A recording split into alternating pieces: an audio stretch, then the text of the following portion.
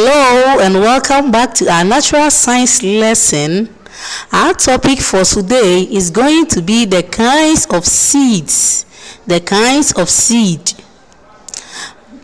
By the end of this lesson, learners will be able to observe different kinds of seed and also examine the external parts of a seed.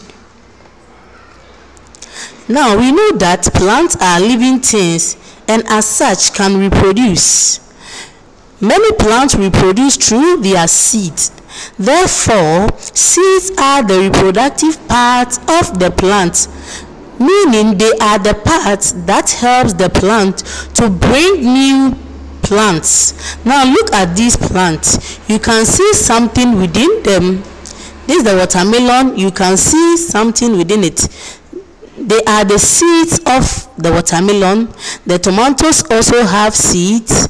All these plants here have their seeds within them. Now, some kinds of seeds. Let's look at these seeds. There are different characters about it, or they have differences. Look at the mango seed.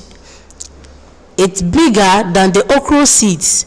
Mango has one seed, whilst okra has many seeds. You can see that of watermelon, oranges, pear. The pear also have one seed. It has one seed. And pawpaw also have many seeds. Now, let's identify these plants by their names. Let's identify these plants by their names. So you visit the Zebra Learning Zone for this work. Thank you. We shall continue our lesson.